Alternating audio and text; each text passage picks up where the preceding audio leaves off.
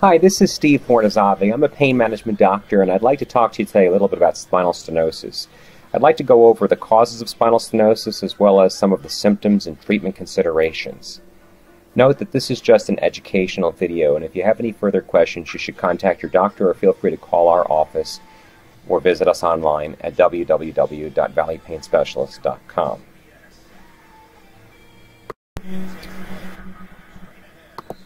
Spinal stenosis is defined as a narrowing within the canal of the spine, either in the cervical, thoracic, or lumbar area, which can cause pressure on the spinal cord and the nerve roots. The picture on the left shows you what a normal spinal canal looks like, and you can see the spinal cord within the canal as being intact, whereas the picture on the right shows you a somewhat narrowed or stenotic spinal canal. What is the cause of spinal stenosis? The most common cause of spinal stenosis is aging. As we age, we develop arthritis in the joints of our spine, which are called facet joints. This can lead to bone growth or spurs around the joint, which is called spondylosis. As these joints get larger, like the knuckles in your hand get larger as we get older, they don't expand into air, but rather they expand into the spinal canal or the areas on the side of the spinal canal called the foramen, where the nerves exit the spine. And they take up space, either within the spine, centrally, or off to the sides in the foramen.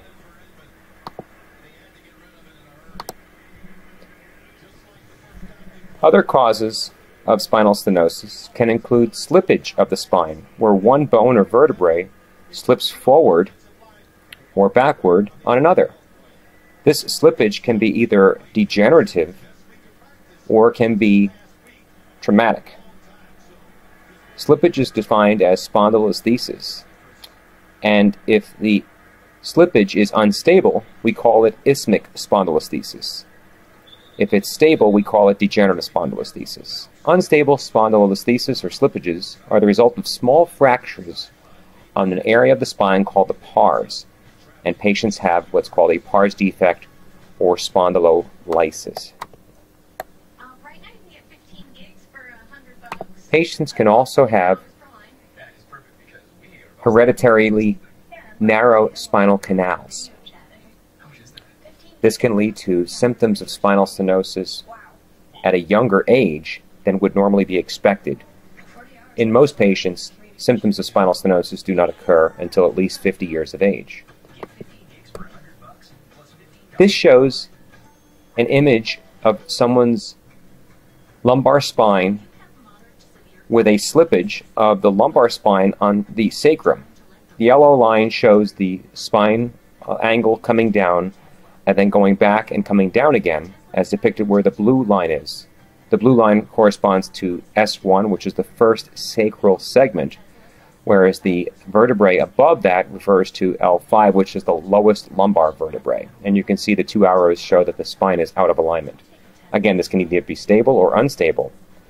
Most cases are stable and do not require surgery unless the degree of spondylolisthesis is severe. Tumors can also create space-occupying lesions within the spinal canal. Tumors can be solid or fluid-filled. Solid tumors can be either benign, malignant, or can even be something as simple as herniated disc, which is more prevalent in the younger population. Fluid tumors can arise from the joints in your spine called facet joints and can be cystic, or they can arise off of the nerve roots and again cause compressive type of lesions in the spine. Blood can also form spinal stenosis in the case of bleeding within the spinal canal, or hematoma, epidural or spinal hematoma. Trauma can also be a cause of spinal stenosis. In this case, the C3 vertebrae is fractured and displaced backward or posteriorly into the spinal canal, causing compression of the cervical spinal cord. This image shows a herniated disc in the lumbar spine with compression of the foramen or the white areas where the nerves are trying to exit the spine. Shown above, this herniated disc is a smaller bulging disc, and shown below is a normal foramen without any space-occupying lesion. Again, the symptoms of spinal stenosis, what are they? Well, primarily back pain or neck pain, depending on the area, especially with activity. Patients can also have leg pain with walking, which we call neurogenic claudication. Note that leg pain with walking can also be the result of blood flow problems as well. Patients may have heaviness or a feeling of clumsiness in their legs or arms, a sensation of cold or tingling sensations, and a desire to lean forward and hold on to something when walking, which we call shopping cart sign. This helps open the spine up and alleviates and reduces pressure on the nerve roots as they're trying to exit the spine. The treatment of spinal stenosis can be just that, simple changes in posture or leaning forward to open up more space for the spine and the nerve roots. Patients may also benefit from medication such as nonsteroidal anti-inflammatory medication or opioid medication.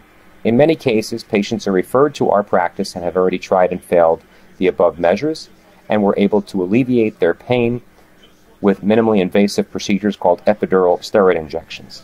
These injections can be done with a variety of techniques, including interlaminar, transforaminal, or caudal, with transforaminal being the preferred method of technique in most patients.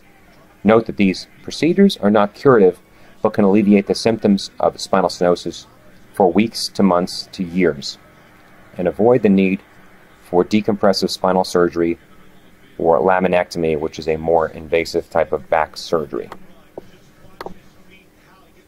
This image depicts what a transforaminal epidural steroid injection would look like under X-ray guidance, with the black shadow being X-ray dye being deposited along one of the spine nerve roots as it exits the spine. Again, these treatments, when done properly, can be extremely effective and can lead to very happy patients, improved quality of life, reduced pain, and reduced suffering.